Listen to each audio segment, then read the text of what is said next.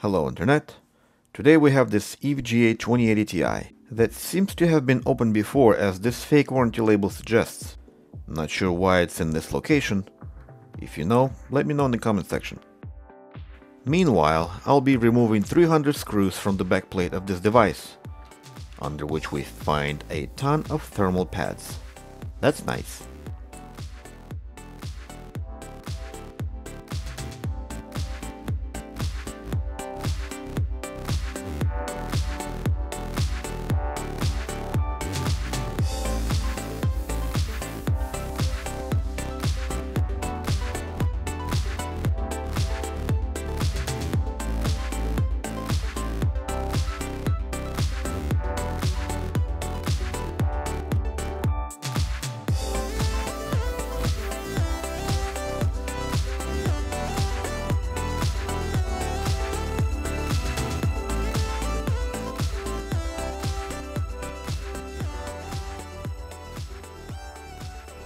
Okay, let's do the most basic diagnostics here by measuring resistances in the key areas, such as 12 volt with kilo ohms, 3.3, we have very many kilo ohms, 13 ohms on PEX, 1.8 volt with 2.2K, this one is 12 volt, 5 volt with 13K, USB-C with 80 plus kilo ohms, and these three are all 12 volts. Memory with 16 ohms, this is Samsung, so this is normal. And while we're here, let's check the first two data output lines in diode mode. I want to see a similar reading on both, and that's exactly what we have. On the back side of the board, the data input is checked after the capacitors. Value there is different, but it matches one to another more or less. Same thing with clock reference plus and minus, measured at the slot, and PEX reset pin with the leads reversed.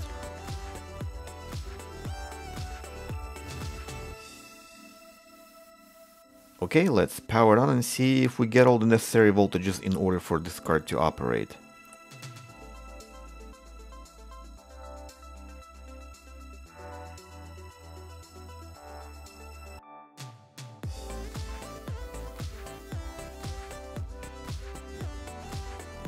Good, now let's plug the card in and run a memory test. Maybe we find the reason why this card is on my table.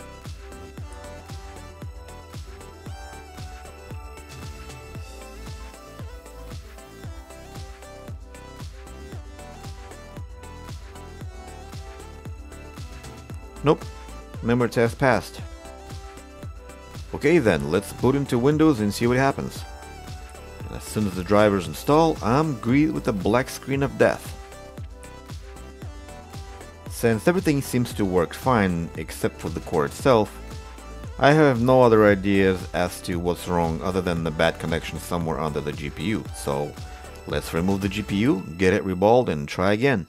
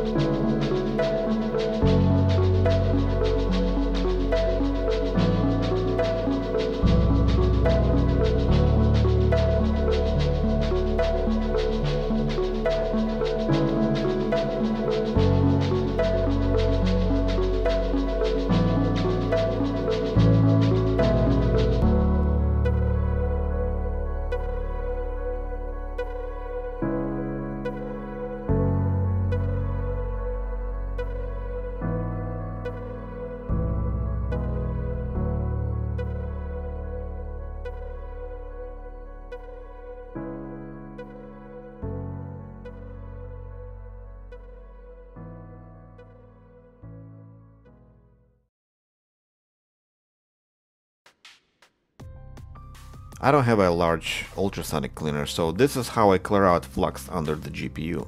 While the board is hot, I flood it with alcohol and continuously brush and run alcohol down, collecting it with some paper towel. Once paper towel stops getting yellowish tone, I know it's clean. Now that the card is clean and dry, we have to take some critical measurements such as PEX, 1.8 volt and memory rail. These readings are on the low side because the board is still a little warm, so there's nothing unusual about that. And now let's boot the card and go straight into Windows. And as you can see, drivers are loaded already and we don't have black screen anymore, which means we can now assemble the card, and that's where we ran into a small problem. I accidentally bent this one pin. No problem there, I'll get those pins fixed in no time. So I can go back to my favorite process of this repair is to get those 300 screws back on the board. Yippity-doo.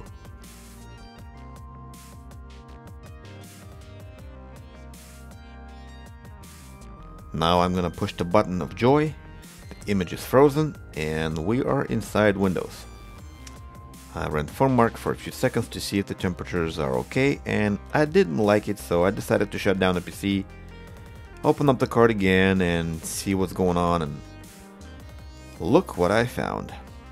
I found that the chip does not want to make an even contact with the heatsink for some reason. And that reason is incorrect thickness of pads. You can see how bulged the area is where the memory and VRAM is located. That's a common mistake. I get a feeling that the customer wouldn't want to pay extra for replacing so many pads, so I did what every one of you would do. Replace this thicker pad with a thinner pad. And now that that's done, I ran it for a couple of minutes. Temperature between the GPU and the hotspot equalized within a reasonable range. I'm not particularly happy with the result, but it's not too bad, considering the cost and the effect. Plus the customer was okay with that. As usual, I ran superposition benchmark, which gave me a good 2080 Ti score. Haven't ran without issues, and at this point I'm done. If you guys are interested in supplies and equipment I use, please check out the links in the description, and if you have a card for repair, feel free to contact me by following the link in the same place. And this is it for this card. I hope you enjoyed this repair, and I'll see you later. Goodbye.